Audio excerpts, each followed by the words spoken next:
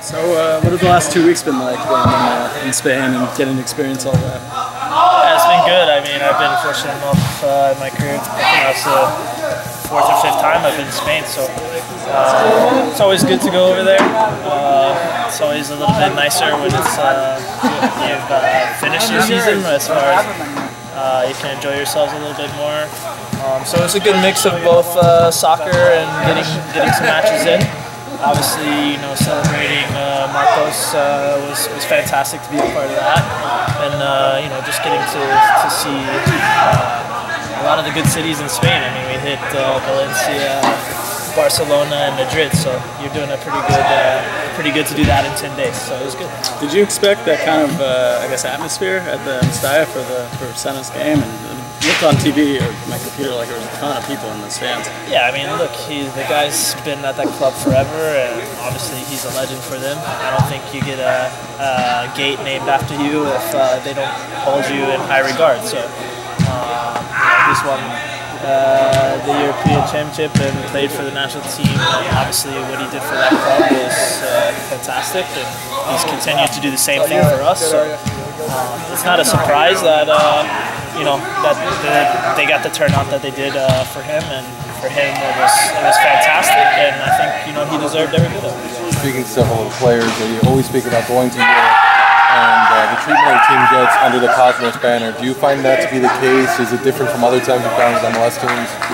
Yeah, I mean, people certainly know who you are. I think we found that when we were in England for preseason, everybody knew who we were.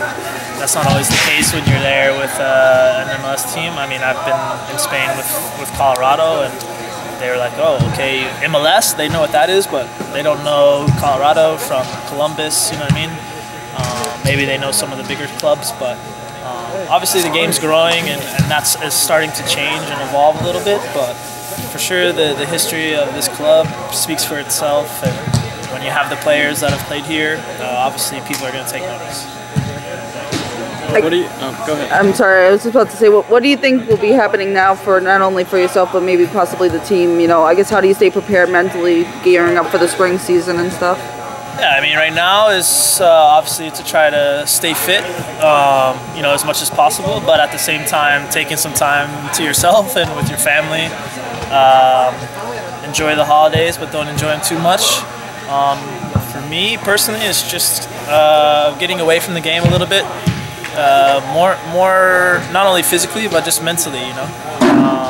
This is something we do every day for 9-10 months out of 12, so to take that month and a half or whatever it is to just kind of recharge your batteries and refresh your mind, it's nice, and then when preseason starts, you're ready to go.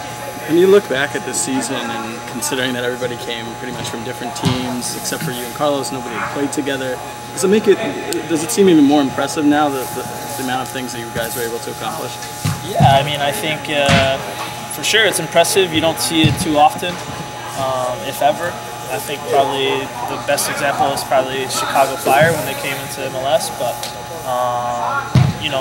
like you said, only Carlos and I were guys that had played together, and we have a lot of young guys, and not even the stuff on the field, but getting things organized off the field with a training facility and locker rooms, and there's a lot of things that could have distracted us, but credit to the club for getting that stuff sorted out quickly, to where we felt at home right away, and if there was ever anything we needed, it was usually taken care of promptly, and it allowed us to put our full concentration on the field. And I think you see from game one to the end that we kept getting better and better, and that's all you can really ask for. I think as a coach, that's what you want.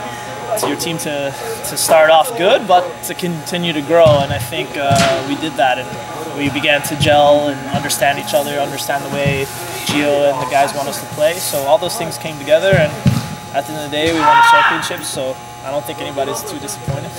What's one thing that you learned now that you've completed your first NASL season about the league, about the style of play, and about the team itself?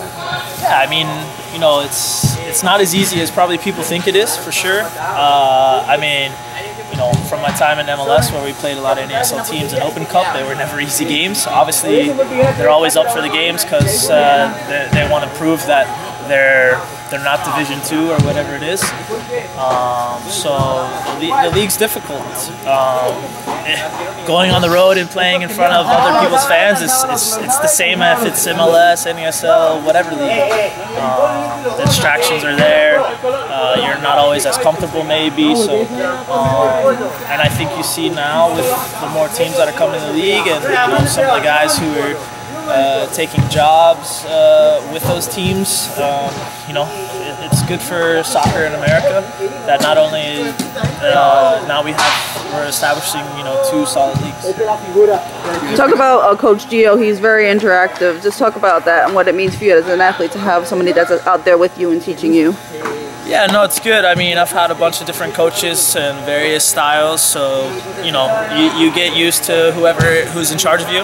Obviously, Gio he takes a pretty hands-on approach, and I think it's good. I think the guys, obviously, everyone feels comfortable with him.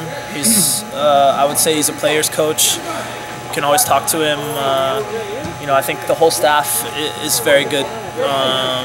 Out of all the teams I've been on, it's probably one of the best staffs. I mean, if you just look at their experience alone as players, it speaks for itself. But they're all probably young in their coaching career, to say, and they're all evolving. So they're not closed-minded by any means. They're willing to listen to us if we have suggestions, and always asking us as well what our thoughts are. And I think that's a good sign that as a player you're always looking to improve. And for Gio and the staff, they're saying the same to me and the team. Look, we want to improve. If there's something you think we can do better, then let us know. And I think that's been a big part of our success. All right, last one.